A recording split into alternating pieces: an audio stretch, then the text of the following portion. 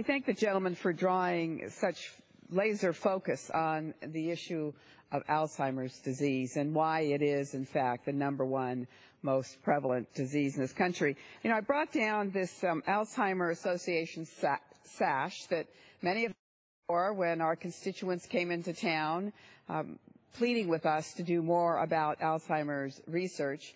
And many of us took pictures with them and said, yes, we're very supportive, but it's really time for us to put our money where our mouth is. It's not good enough to wear a purple sash and say you're supportive of Alzheimer's research, when in fact what we are spending in terms of Alzheimer research is so much less than it is with every other disease. And as you're pointing out with your chart, I have a very similar chart as well. I'd love to see that yours. makes the case. We are spending $566 million a year on Alzheimer's research. Good, no question about it, but it's not good enough. And it's not good enough in comparison to what we're spending on cardiovascular disease, on HIV/AIDS, or on cancer. $5 billion, $5.5 billion on cancer research. But the real issue is... Excuse me. Yes. May I interrupt you for a second? You certainly may. It appears as though our speaker has something to do. The chair will receive a message. Mr. Speaker, a message from the Senate. Mr. Speaker, I have been directed by the Senate to inform the House that the Senate has passed S-1000, cited as the Chesapeake Bay Accountability and Recovery Act of 2014, in which the concurrence of the House is requested. The gentleman from California may proceed. I thank Mr. Speaker, and I thank the gentleman from California.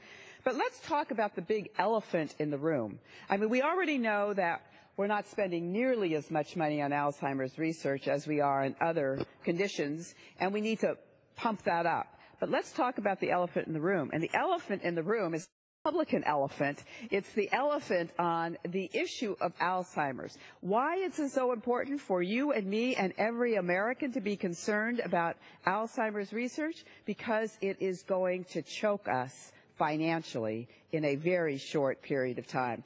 We're now spending about 220, let me just get my figures straight here, $214 billion a year on the cost of health care.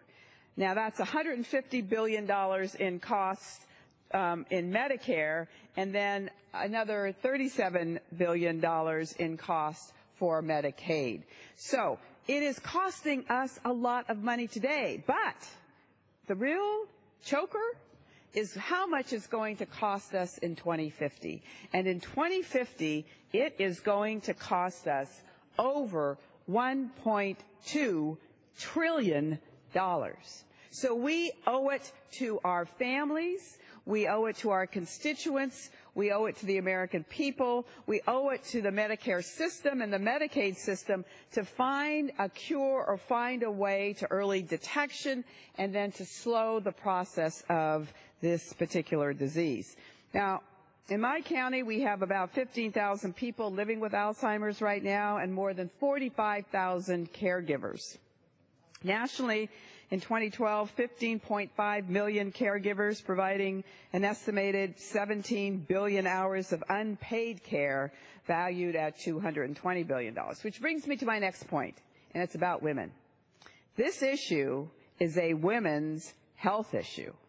Now, it's true that women, 60% of Alzheimer and dementia caregivers are women. They are often unpaid in providing those services. Nationally, a woman in her 60s has an estimated lifetime risk for developing Alzheimer's. It's something like 1 in 6. For breast cancer, where we have been so focused on, it's 1 in 11. But here's the most stunning figure of all. 2/3 of the 5 million seniors with Alzheimer's disease in this country are women. 2/3 are women. So this is indeed a woman's health issue and one that we have to take very seriously. So with that, Mr. Chairman, I know you have other participants in this, and I will gladly yield back.